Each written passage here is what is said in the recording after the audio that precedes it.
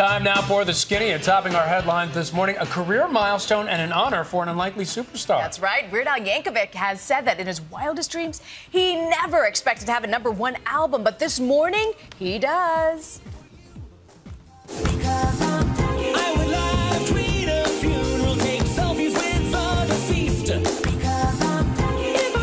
Weird Al's new album, Mandatory Fun, is #1 on the Billboard chart. It's the first for the King of Parody.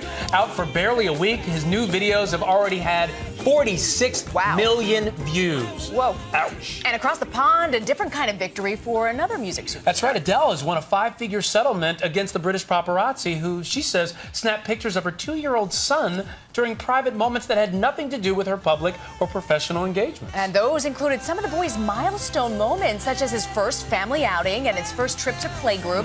Through her lawyer, Adele emphatically said that her son must never be public property. Good for her for standing up. And here at home, another singer is denying that she traded sex for success. Despite what a song on her new album suggests, Lana Del Rey tells Complex magazine that she did not sleep her way to the top of the music industry.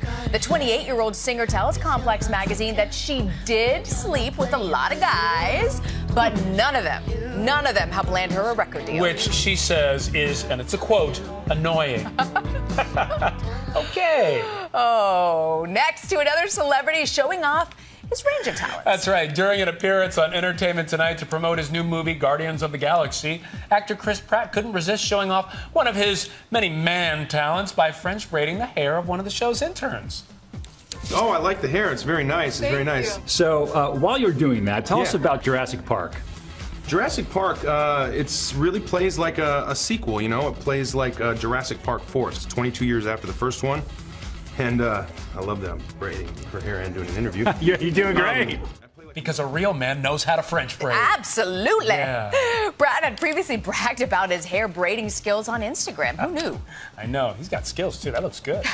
All right, time now to check out who's blowing out the birthday candles today. Topping our list of celebrity birthdays. Oh, we loved him as Kramer on Seinfeld. Michael Richards turned 65. Wonder Woman, Linda Carter, turns 63 and still looks fantastic. And, just Jenny from the block. Oh, that was bad. Jennifer Lopez turns 45. That was so bad. And Mad Men's Elizabeth Moss turns 32. Happy birthday to one and all. You like Mad Men? I love Mad Men. Oh, I man. love the And she's one of the outfits. best parts of it. She's Absolutely. fantastic.